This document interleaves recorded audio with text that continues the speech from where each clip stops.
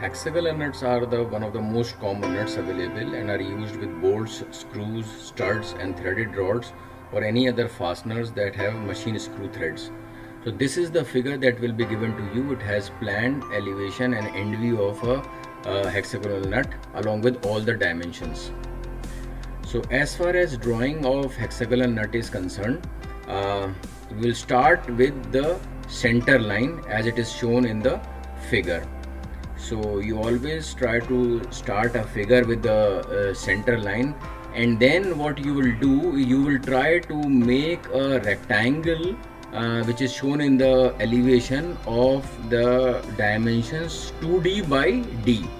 So the length is 2d and the height is d. So you will draw a rectangle of 2d by d and you will divide into three parts as shown in the red color on the right hand side.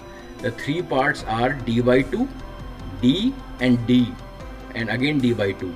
So you have divided this rectangle of 2d by d into three parts of d by 2, d and again d by 2. So this is the rectangle which is will be shown in the elevation. And now we move on from elevation to the plan. What we do, we'll draw a hexagon first. As you know, this is a hexagonal nut, so it has 6 sides and each side is of d diameter, of d length, and the angle will be 60 degrees. So what we will do, we will take the required projections from the rectangle of the elevation of the hexagonal nut that we have drawn, and we have taken the projections to the plan to draw hexagonal nut first. So we are drawing hexagon, and the circle on which the hexagon is drawn is of root 3 into d. The value of d will be provided to you and you have to calculate the dimensions accordingly. So what it is done right now is that we have taken the 4 projections, and from these 4 projections we are drawing hexagon of the side d, and the angles of these hexagon are 60 degree. So we are drawing a hexagon, and this hexagon is made on a circle of root 3d. Once the hexagon is drawn, we will draw 2 circles from the 2 center lines that we have. It will be of diameter d and 0.85 d.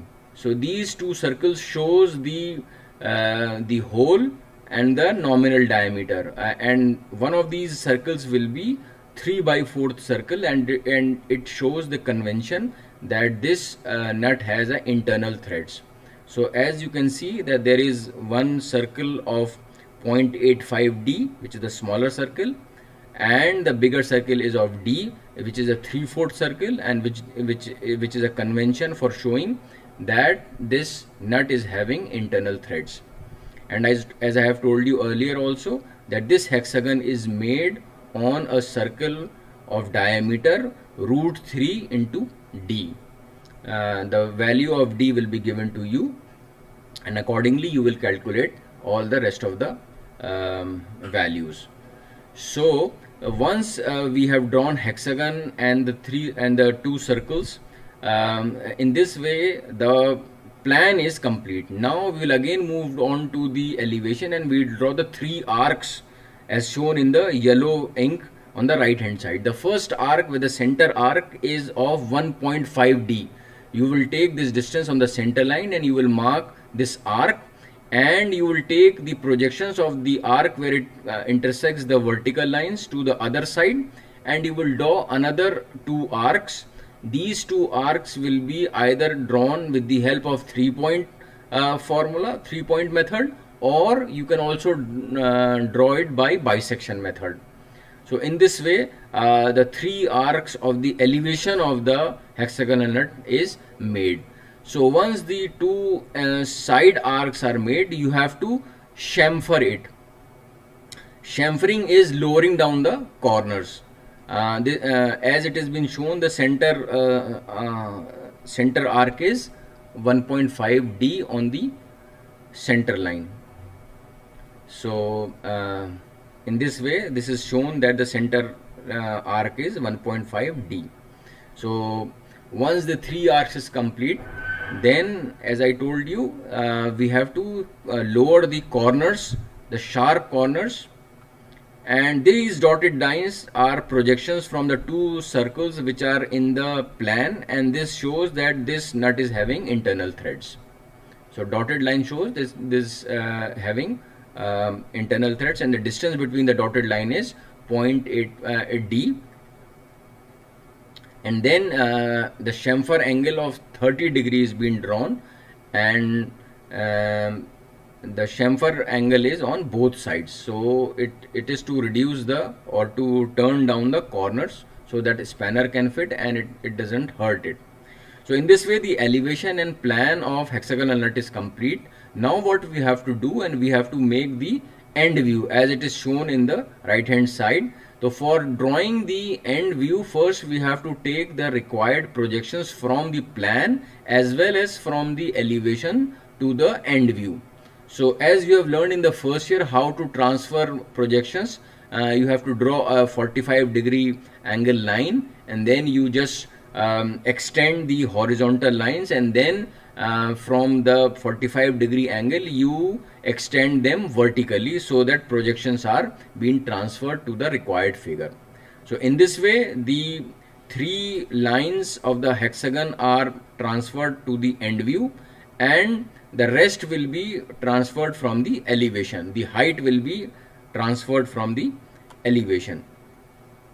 And another thing that should be noted is that in elevation we see the 3 faces of a nut, while in end view, as shown on the right hand side, we will see only the 2 faces of the nut. So we will draw 2 arcs. So in elevation we have drawn 3 arcs. In end view we will draw 2 arcs, as we can see only the 2 faces in the end view.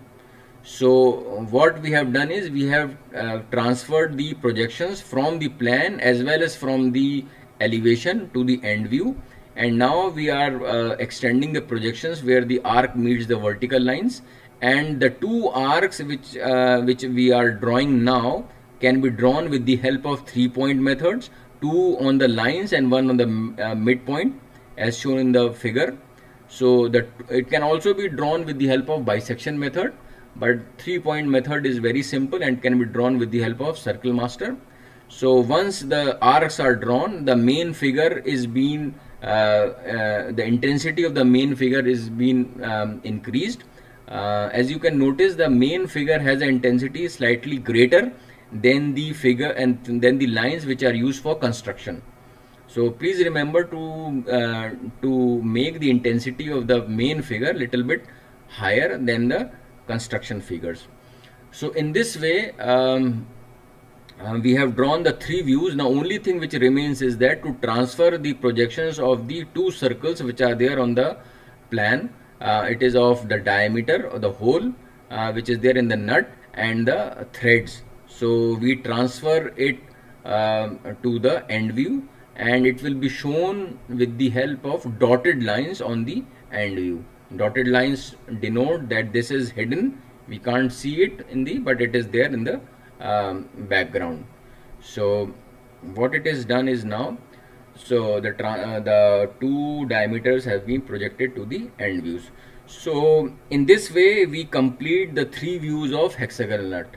So in order to make hexagonal nut in examination, what you need to remember is the steps of construction, and also you need to know the required dimensions, the standard dimensions which are given, so that when the value of D is given to you, you calculate the rest of the dimensions and then you draw the required figure.